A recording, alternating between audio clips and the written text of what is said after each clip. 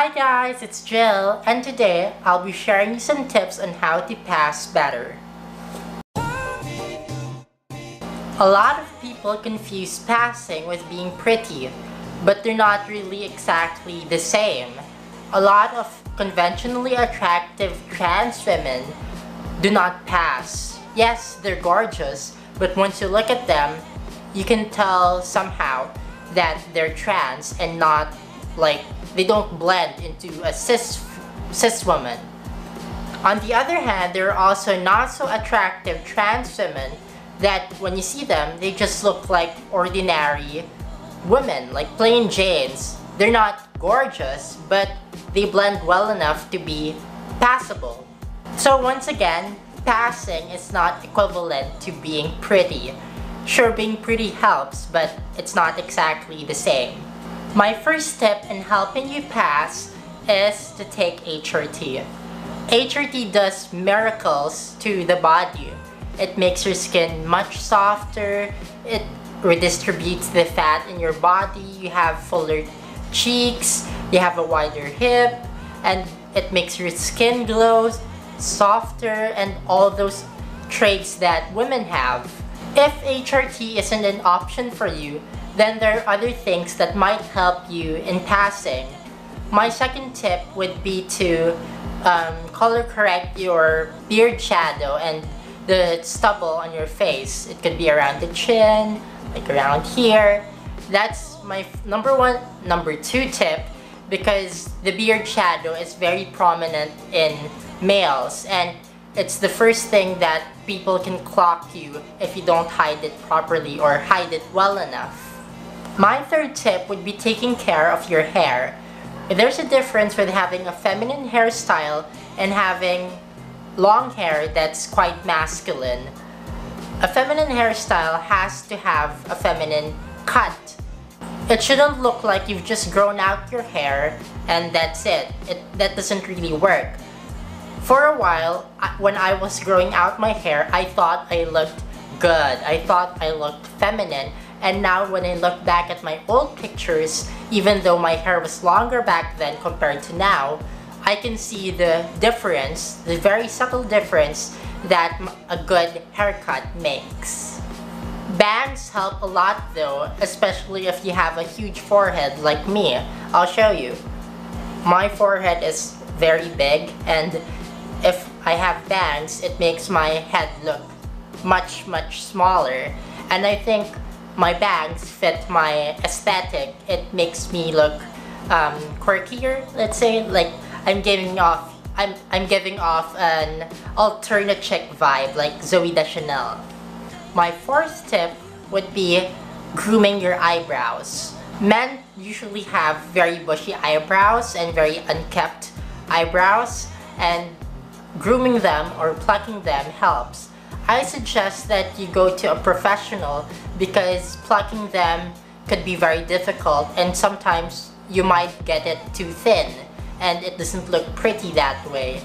Go to a professional because they know what's best for your face shape and how to flatter your face the best. And once they wax or thread your eyebrows, you can do them yourself once you see the little hairs growing in and pluck them.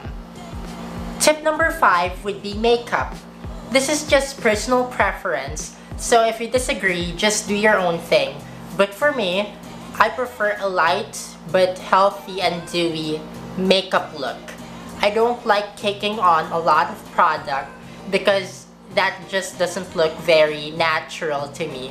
If you like to go out looking like a drag queen, sure, you can go do that, but to me, having on a heavy contour and heavy eye makeup isn't really super flattering, and I don't think I pass as well if I'm super made up like that, like an Instagram model or whatever. Tip number 6 would be clothing. Clothing can make or break one's presentation. Wearing feminine clothing helps you pass more. Even if your style is more of casual and comfy, wearing a feminine t-shirt is way different than wearing a man's t-shirt. Wearing a boat neck or a v-neck t-shirt or neckline is more feminine and it also shows off your very delicate décolletage.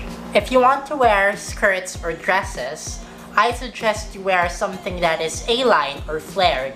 Trans women like us usually have wider shoulders, and you want to create an illusion of an hourglass figure or wider hips, and wearing an A-line dress helps this. Tip 7 would be your voice. Honestly, for me, this is the hardest thing about passing because it takes a lot of work and a lot of effort for your voice to sound feminine. Even I am not fully there yet. I think my voice sounds quite masculine still. Earlier today, when I was commuting, I paid my fare to the driver, and the driver said, "Thank you, sir." And he wasn't looking at me, he was looking at the road, so I guess my voice still sounds like a man to him. A tip in practicing to make your voice sound more feminine is taking a book and reading a page or two of that book in a higher tone and in a more feminine way every single day.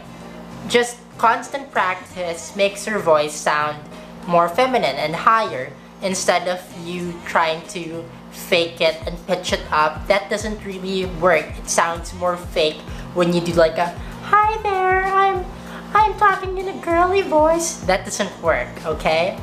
My last tip, tip number 8, would be attitude or personality. Sadly, we live in a world where people go off through social cues that they have learned.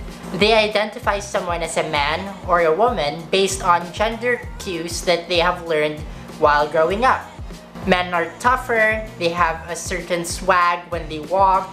Women, on the other hand, are supposed to be softer, and when they walk, they lead with their hips, not with their shoulders. Women also have a softer speech pattern, and other stuff like that. Body language is one of the most important things that can help you pass or not pass. Observe some of the women in your life and copy their body language and apply it to yourself. You'll see the very subtle differences that a masculine woman would make compared to a man. Sure, women can be tough too, but there's a difference between a tough and assertive female compared to a tough and assertive male. When you're happy and confident with yourself, it really shows and it radiates to everyone else. And I think that's the most important thing. Just be yourself and be comfortable. I hope you learned some tips and tricks on how to pass better. If you have any that I haven't shared, don't forget to comment down below and share with all the other trans women who might be watching this video. Don't forget to like, comment, and subscribe, and thumbs up on this video. See you next time. Bye!